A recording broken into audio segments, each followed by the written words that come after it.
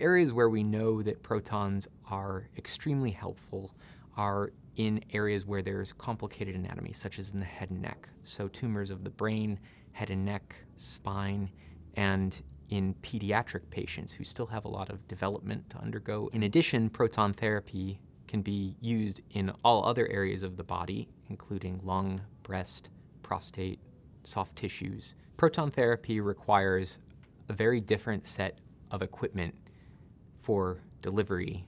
than traditional photon-based or X-ray-based radiation that is available in most radiation centers around the country. Proton therapy, by virtue of the fact that the equipment is actually much larger than more common types of external beam radiation, special facilities or parts of facilities have to be constructed to be able to deliver or provide proton therapy to patients. In the case of Hackensack Meridian Health, we have developed a joint venture with the ProCure Proton Therapy Center,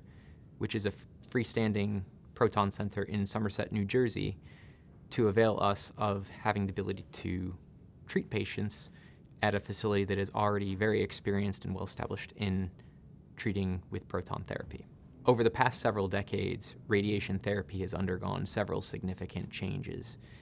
including most recently the advent of intensity modulated radiation therapy as well as proton therapy. The field is continuously innovating and finding ways to treat patients better with fewer side effects, with shorter courses of treatment, with more personalized ways of approaching therapy based on an individual's disease, tumor characteristics, and individual personal genetics. I would certainly encourage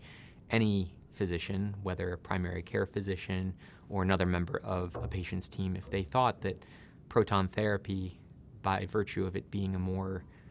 precise way of targeting tumors, if that could be a benefit to a patient, they're certainly always welcome to reach out to me to discuss and try to help determine before a patient comes see me whether it would be worth having a patient come in for an in-person visit.